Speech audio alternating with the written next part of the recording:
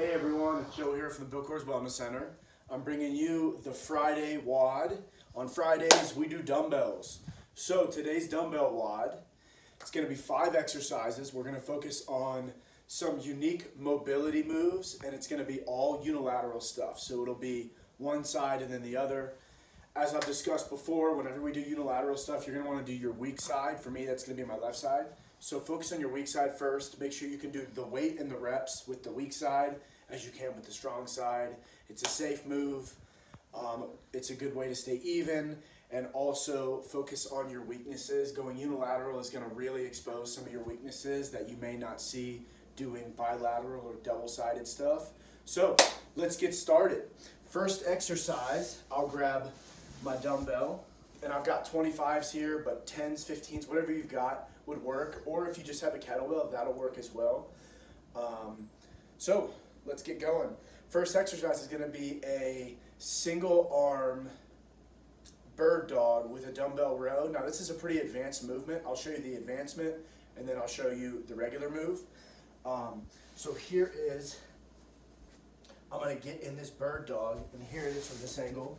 So up and up.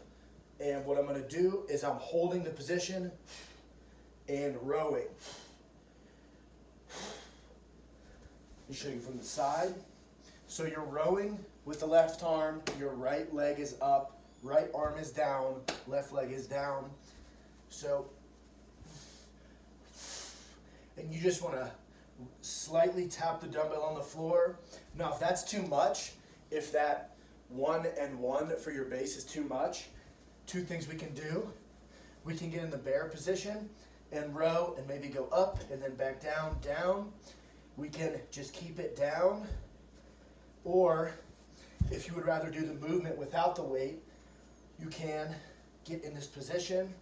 It's a tough position just to be in, and practice the row. So here it would be from this side. Really good for coordination, balance, shoulder stability, and you're going to feel it in your core big time.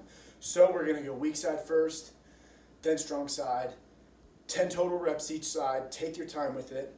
Excellent. Next exercise. We are going to get the dumbbell onto my shoulder, and then we're going to do a single arm box press. So up, press, down, down, up, press, down, down. When I'm going up, I'm squeezing my glutes. Up, press, down, down. I'll show you from this side, from the back. So here we are, we're in almost a pigeon position. So I'm up, locking my hips out, pressing overhead, coming down, coming down. It's going to take a tremendous amount of core stability and glute strength, as well as it's a good mobility move to open up those hips. So think about some of these workout or exercises are some good complementary stuff to be doing, maybe in a bigger workout or just how we're doing it right here.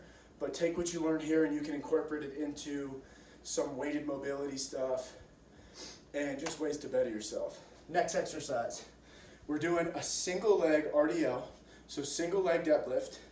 But of course we have our dumbbell, we're doing the RDL, and we're going to come up with a curl. So we've done these before with the single leg RDL, but we're going to throw the curl in. So I'm down, I have a soft bend in the knee, just getting that stretch in the hamstring and the calf, up tall. So here it is from the side, I'm back, getting the stretch in this whole posterior side, and up, and notice I'm pausing at the top, focusing on staying square, focusing on my balance, on my coordination, all that stuff. We want to move slow and move with a purpose. You don't want to be flopping all over the place. You want to be under control. When you're up here on this bottom leg, when you're standing up tall, I want you to squeeze that glute. Squeeze the glute, squeeze the core. You're right here. You're not resting the dumbbell. The dumbbell is out, so you're staying tight with the arms. It's a really good balancing on. Another great mobility move. Definitely one to practice and make sure you have enough space around you to move around. Excellent. So next, we're going to pop to the ground, and we are going to do a hollow hold with a dumbbell press. So I'm up here, I'm getting my shoulders off the ground as well as my heels, and I'm up.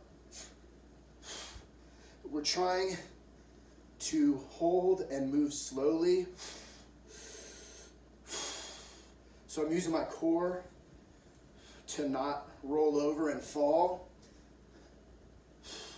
So it's isometric on the core because you're in that almost banana hold, and on this press it's going to make it uneven. You're going to want to wobble around. Do your best not to. Stay square, control your breathing, move nice and slow. Like I said, move with a purpose. Next and last, we have a lunge hold with a windmill. So this is a fun one. Get in the lunge position. I'm going to rest my knee on the ground. So I'm in this lunge position. I'm going to go dumbbell overhead, lock it out, and what we're going to do is rotate. I'm going to keep my eyes facing the ceiling or the dumbbell, hand to the ground, and back up. Now it doesn't look like a lot of movement is happening, but really good for the shoulder mobility. This is going to really show how healthy your shoulders are and how mobile they are.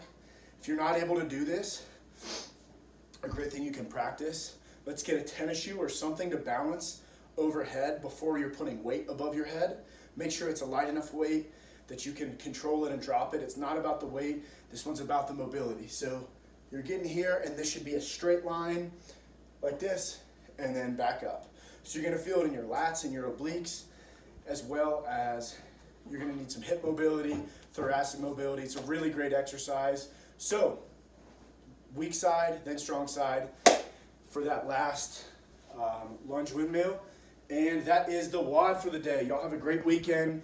Keep working hard, and make sure you join us for yoga Monday morning at 10 a.m. We'll see you there. Cheers.